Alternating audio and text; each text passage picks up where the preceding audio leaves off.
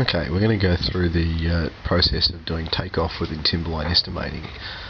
So here what you do first off is once you open up the program, you just create an estimate, go through, give it a name, we'll call this estimate, and start setting that up. The idea of Timberline Estimating is it's very database driven, so what you do is you spend a bit of time to start with sort of working out how you're going to do takeoff, what the formulas are, how that's all going to go together. We'll have a bit of a look at that during the process here. So here when you come up, you've got the estimate information page, so you start to fill out the details of the address and the size of the job and who the client is and all these sorts of things. This is just sort of information. There's a product called Estimating Explorer, which allows you to look across projects and see what are all the projects I've done for this architect or this client, or what are all the hospitals we've done lately, and so you can compare projects and look at rates per square metre, that sort of thing. So as you close that down, it'll just open up into a blank spreadsheet that you might look at. So this is my blank spreadsheet as I look down the page. The most simple way of doing takeoff in Timberline is to use the database to do so. So we'll do this quick takeoff.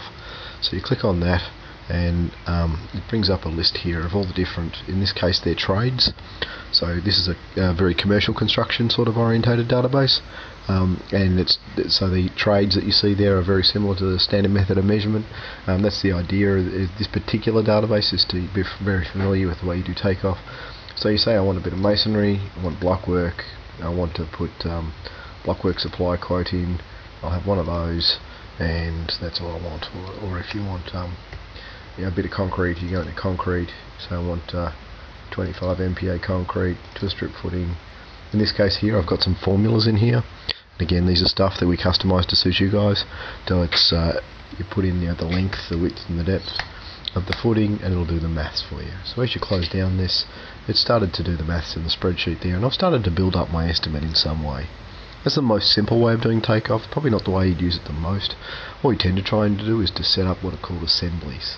So assemblies are where you can start to do takeoff of things and join all the stuff together. So if I do a concrete slab, we go into substructure there. I'll do a warehouse slab, and I'll go through and answer the questions about the slab. So I'm going to put in, I can leave that blank and put in the total area. This is where we link into things like the CAD takeoff system. So as here you just right click and go to the digitizer or the CAD takeoff and just go and grab the dimension from there. And so we can put that in. So let's just put in 270 meters squared. How thick's the sand? So these questions are coming up because of the items down underneath here and what needs to be measured.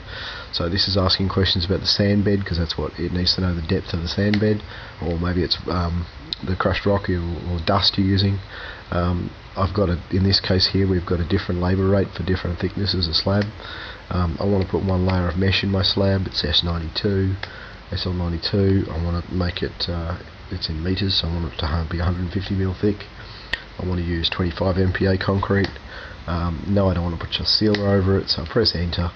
And you'll notice here that all this stuff has got maths behind it. So what we've done is worked out, okay, how am I going to measure that roll or that there's a tape or sand bed, and what's the maths involved in doing all these things? And we'll go through and have a quick look at how that calculations are done in a minute. You click OK, and that drops all the items that you need into a spreadsheet. It drops them all into their correct trade. So in this case here, there's some of that was in groundworks, the rest of it's in concrete. You also have things that can go across trades. So say for example a door. If I grab this exit door here and just say I want one of these,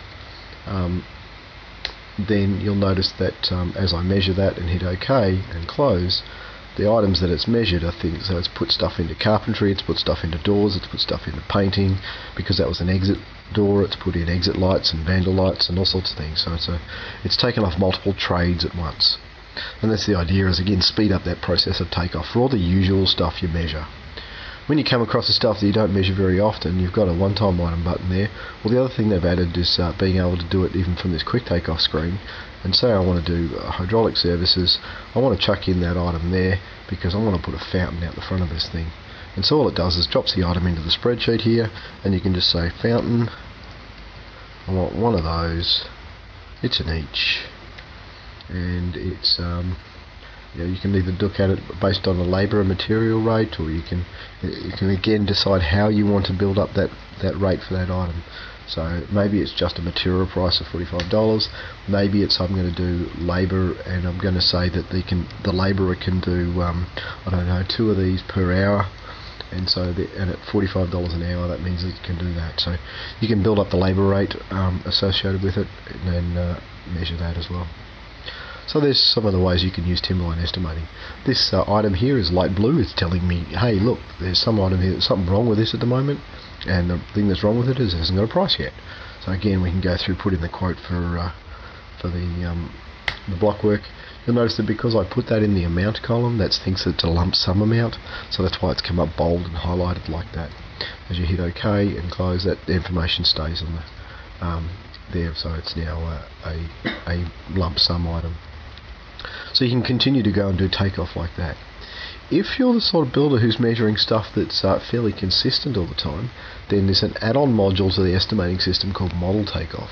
And what this allows you to do is to go through and do almost an interview process where you can say, I'm going to measure a warehouse, and I'm going to go through and have a look at this and see how the process of measuring my warehouse is, and just go through and answer the questions. So in this instance here, we'll say the approximate size of our warehouse is, I don't know, 5,000 square meters. It's going to have, and then we're going through again, we're looking at employee numbers here to calculate the number of or the size of the amenity areas and things like that, toilets and things. So maybe I've got 20 males and 20 females. I've got a lunchroom I need a separate tea house. Oops, that didn't tick. How many people do I need in the lunchroom? Oh, let's say 15 at a time. And you go through and answer all these questions, and as you go down, it's starting to put things out. So we've got a preferred width of the dimension being of our factory being 40 meters across. So we've got a portal, obviously, of that size. So now we're going to have to be 125 meters long to be able to come up with our 5,000 square meters. What do we want the height of this warehouse to be? I'll make it 15 meters. If I'm going to put racking in this warehouse, what the racking levels are. If I make that 5, it's telling me that actually I only really need the height of the wall to be 9, so maybe I should do that. That's why that red writing was there. It was telling me that I can probably get away with less. So there's all sorts of ways that we can calculate this is pallet loads and all sorts of things. The calculations that have gone into this process. As you click OK and you go through, you can actually tell it, no, let's just measure this whole thing. So and what it will now do is go through and do takeoff based on those questions that we've just answered, and for everything that you might need for a warehouse. So it's going through measuring slabs and tie beams and toilets and lunchrooms and tea rooms and painting and air conditioning and whatever else we specified in our interview process. And so that's gone through and measured all that stuff. So that's the idea of model takeoff, is to be able to do all that repetitive stuff that you do very often. We can remove all that sort of mundane work for you and make that something that's consistent. At this point in time, my estimate is all just what is it going to cost me. If I go to the totals page here and bring that up, it's got here just a breakdown of labour, material, subcontract at this point in time. I can click on this and say, look, actually what I'd like to do is add profit and overheads and GST allowances or whatever else I've got. You can go through and change that very quickly and say, look, I'd like to make 15% on this job, or just make that so you can see it. So you can go through and allocate that. So now that's come up with a total of nearly $1.5 million, whatever. So you can start to see this process is how it's going to do it. As you hit OK, it's doing all that takeoff. So that down the bottom of the page here, I can still see the grand total. If you're the sort of person who likes looking at rates and things, you can put in the size of the job and say this is a, what did we say it was? I think it was a 5,000 square metre warehouse off the top of my head. And so, oops, where did it go? 5,000 metres squared, yep, good. So if I close it down now, see down the bottom here I can see rates per square metre. So you're starting to get a look at that sort of information.